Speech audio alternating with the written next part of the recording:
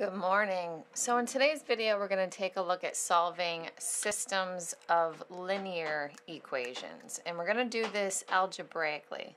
So example number 1, okay, is going to be y equals negative 2x and y equals 5x minus 21. Now, if we're solving this system, notice there's two variables, okay? So when it says solve, let's make note that we want to find the values of both variables.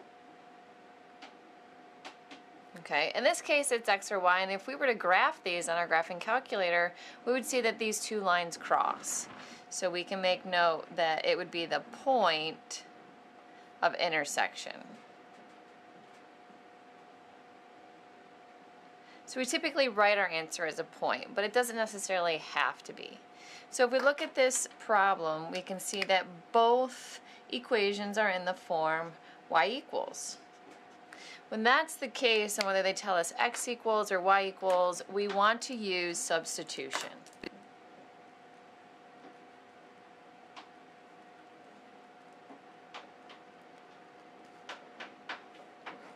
So what that means is I'm going to take what one of the expressions for x that's equivalent to y, and then I'm going to substitute it down below where that y is in the equation, because they are equivalent. They represent the same thing. So I end up with negative 2x equals 5x minus 21. Now we have an equation with just x in it so that we can go ahead and solve. So I'm going to subtract the 5x over. I know before I said I like to have a positive number of x's, but the x's are already by itself on the left side, where on the right side I'd have to move the 21 over and then the 2x over. So now I have negative 7x equals negative 21, divide by negative 7, and x equals a positive 3. So we have the value of x, now we need y. You can take either one of these equations and plug it in, and then you have the value of y.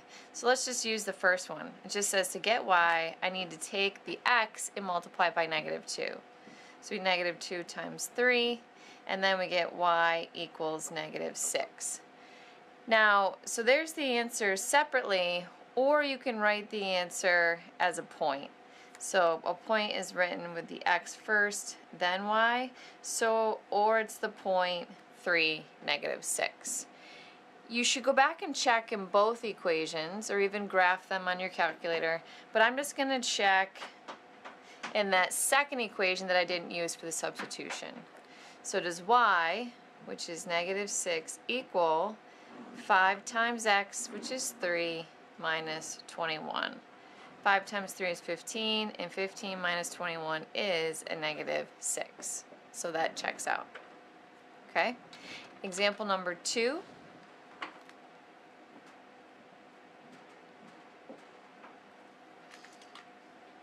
Okay, is 5x plus 9y equals 21, and negative 6y equals x.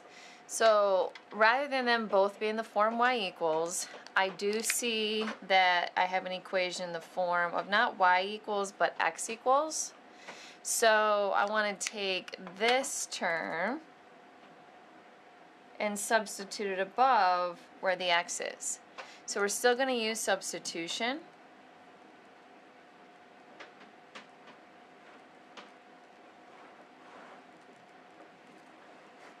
And it ends up being 5 times negative 6y plus 9y equals 21. Now it's an equation with just one variable. I don't have much room on the paper, so I'm going to write the product, or 5 times negative 6y is negative 30y, and then when I add that to 9y, we get negative 21y equals 21, divide by negative 21, and y equals negative 1. Okay, now to find x, I'm going to plug it into this equation. Again, it doesn't matter which one, but this is already in the form x equals. So it says to get the x, we just take the y value multiplied by negative 6. So negative 6 times negative 1, x equals 6.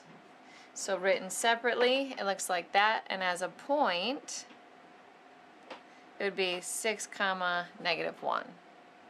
And I'll check again that it makes sense or works in the other equation I didn't use. So 5 times x, which is 6, plus 9 times negative 1, do we get 21?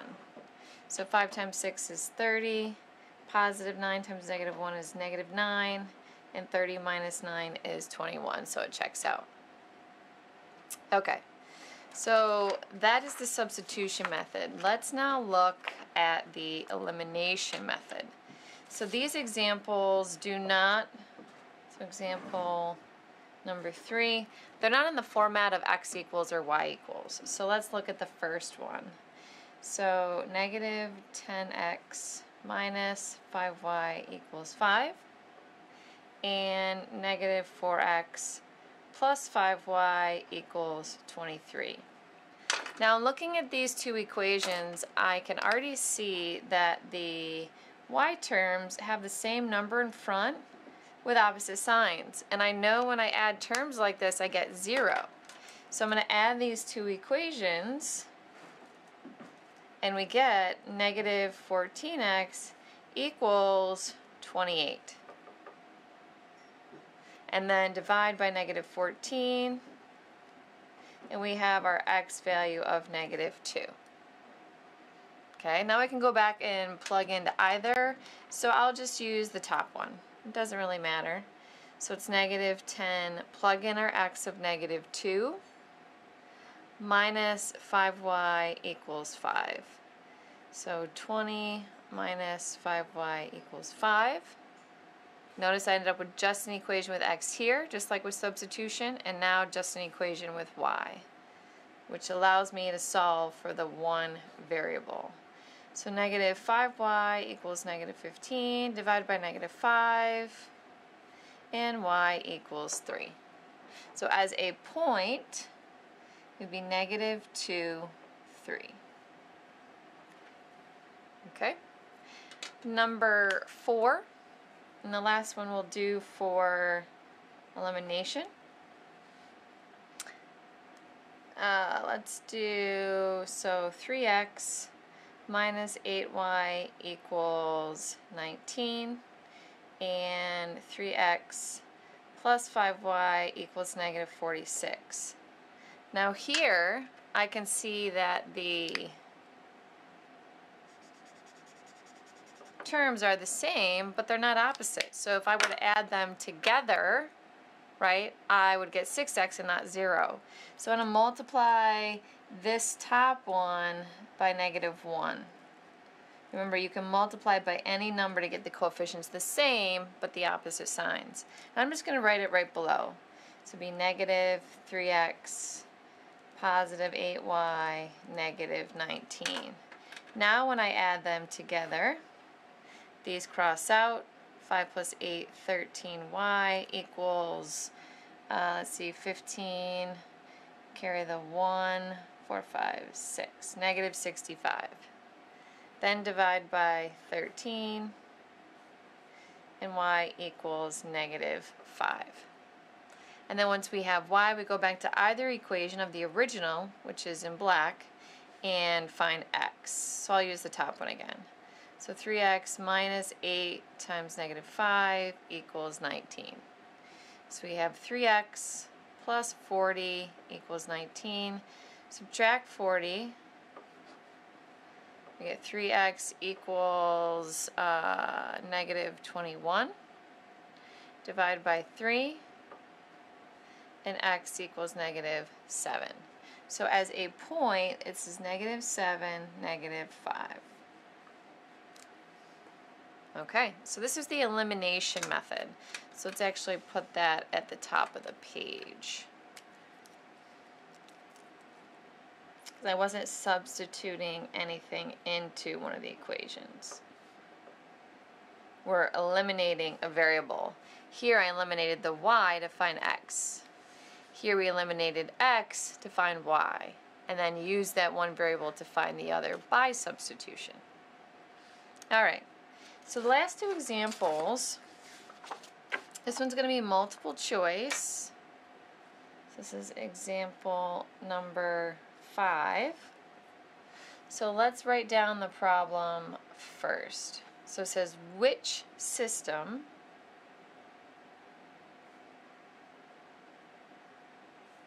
of equations has the same solution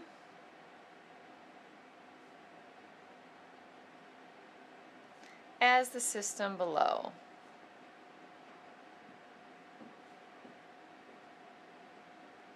So keywords is we're looking for which one has the same solution. Okay, and we don't want to have to solve every one of them. That would be way too long. So we'll talk about a strategy. The given system is 2x plus y equals negative 11, and 4x plus 4y equals negative 8. And our answer choices, I'll write those in purple. So the first one, I'll number answer choice 1, even though they're not numbered in Delta Math. So it's negative 4x minus 2y equals negative 11. 4x plus 4y equals negative 8. Choice 2, negative 4x minus 2y equals 22. And 4x plus 4y equals negative 8. Answer choice 3, 2x minus 2y equals 22. And 4x plus 4y equals negative 8. And last, negative 4x plus y equals 22. And 4x plus 4y equals negative 8. Now, you want to evaluate, or not evaluate, but analyze each equation separately. So the top one goes with the top one and all of these answer choices. And then the bottom equation goes with the bottom one and all the answer choices. If it stayed the same, then obviously it's equivalent. Okay? So we can star all the ones that are the same because that would work. So the 4x plus 4y equals negative 8, that's right. That's obviously equivalent. And then, or actually they all stayed the same. That's weird. Makes it easier though. Okay, so these are all equivalent to the given one because they're exactly the same. Now as far as the other one, so I'll use green. If it's equivalent, if it's the same thing, which none of them are, then it's obviously equivalent. So we take a look at the first one. To go from a 2 to negative 4, they must have multiplied by negative 2. So if we multiply this by negative 2, we get negative 2y. Good. Multiply this by negative 2, it should be 22. So 1 is out. Here, we'll go right below. It's 2 times negative 2 again. Good. Times negative 2. Good. That matches. And negative 11 times negative 2 is 22. So this one's looking like it works. Good. This one stayed the same, so the y should stay the same. You either multiply them all, or you multiply none of them. So since this one was multiplied by negative 2, as well as this one should have also been. And then here, again, it's 2 times negative 2, which gives us the negative 4. So this times negative 2 should have been the negative 2y. So this one is the one that's equivalent. Okay? And last, example number 6. I'm actually going to write this on a separate sheet of paper as well.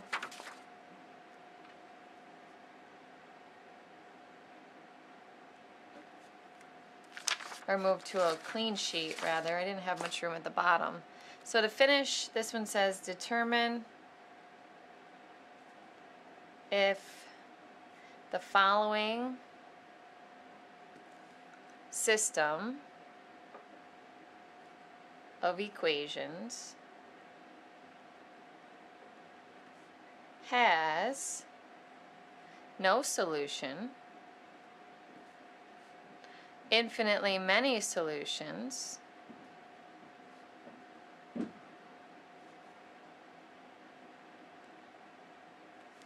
or exactly one solution.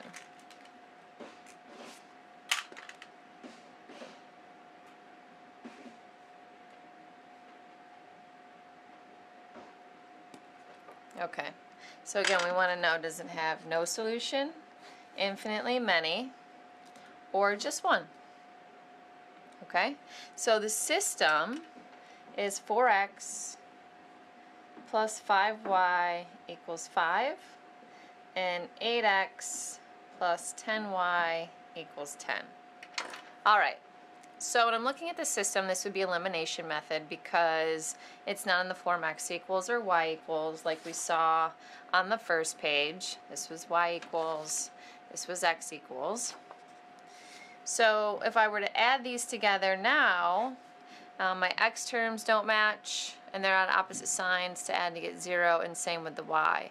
But I'm noticing that if I just double, okay, the top one, I do get 8 and 10 and 10. However, I want to multiply by -2 so that when I add, I can actually eliminate. So I'm going to multiply the whole thing by -2, and I like to write it below. So -8x minus 10y equals -10. So now I'm looking at these two equations. And I notice that when I add them together now,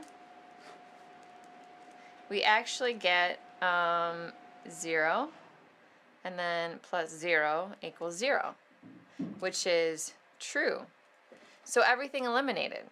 So remember, when you end up with a final answer, so if our answers are true, it means there are infinitely many solutions. Okay? But if it just so happens, so I'm going to make another one up. So say up here that number wasn't a 5. Let's change it to 4x plus 5y equals 7. And then keep the other one the same. Okay? And then we multiplied this by -2 just as we did. So we end up with the -8x, they cancel out. -10y, they cancel out. And then we end up with -14, right? So this was 0 on the left because everything canceled, but 10 minus 14 is a -4. Well, that's false. So if it comes out to be false, then that means there is no solution. Okay? And if we could actually solve it like we did on this page, then there's one solution. Okay? So you start using, in this case it was elimination method. If you come out with a true statement, so the variables both are eliminated, and you have two numbers that are equivalent on the left and right side of the equation, that means it doesn't matter what number you get. There's going to, it's going to check, it's going to work. So there's infinitely many, where here if you end up with an unequal statement, or statement that's false, then there's no solution. And if you actually get a value for x or y and you can plug it back in and solve, then that means there's one solution. And that concludes our notes for today. I just wanted to focus on, because these methods are important and solving systems are very important for your future math classes, so I just wanted to focus on the elimination method and substitution method today. Have a good day.